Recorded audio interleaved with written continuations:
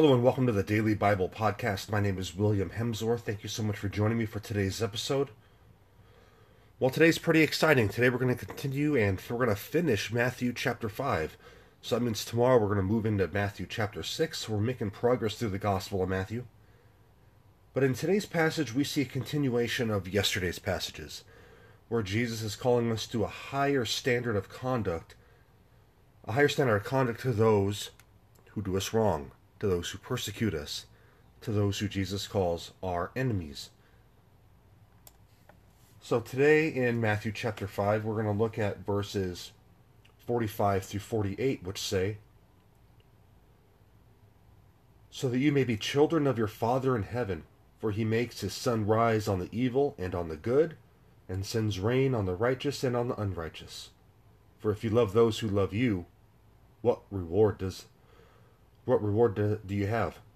Do not even the tax collectors do the same? And if you greet only your brothers and sisters, what more are you doing than others? Do not even the Gentiles do the same? Be perfect, therefore, as your heavenly Father is perfect." So if you recall yesterday, we read Matthew 5, verses 43 through 44, where Jesus says, "Love your enemies and pray for those who persecute you."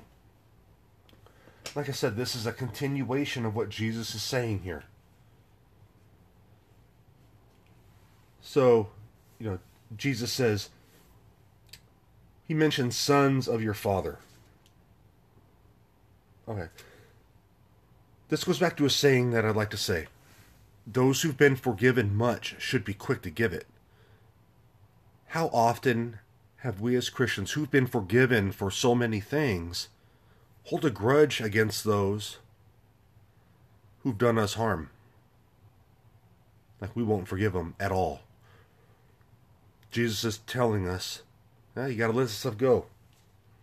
Those who have received that unmerited grace that Christ gives should reflect the kindness that they've been given.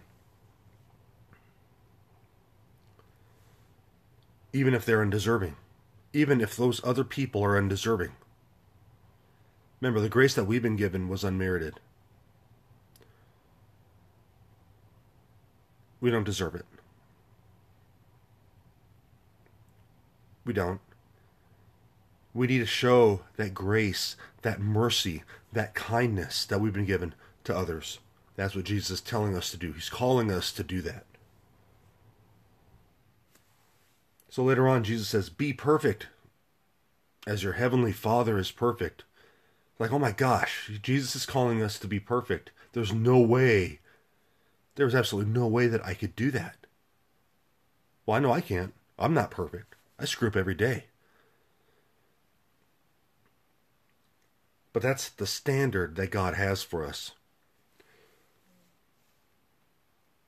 That's the standard. The standard that God demands of his people is his own character.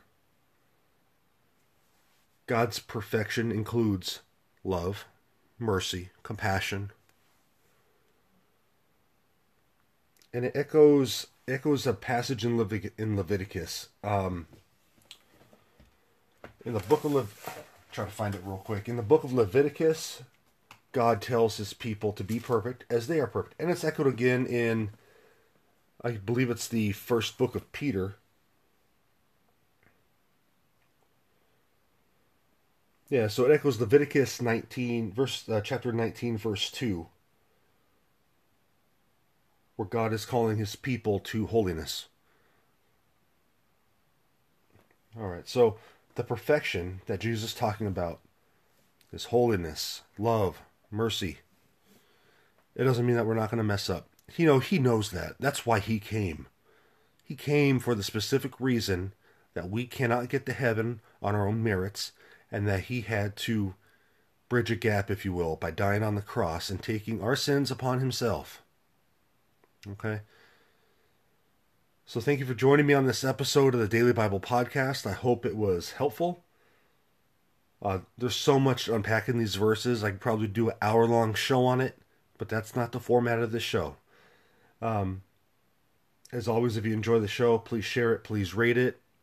And also, if there's anything I could help you with, any prayer request, any prayer requests, please let me know. hopewithin18@gmail.com. Please send your request there.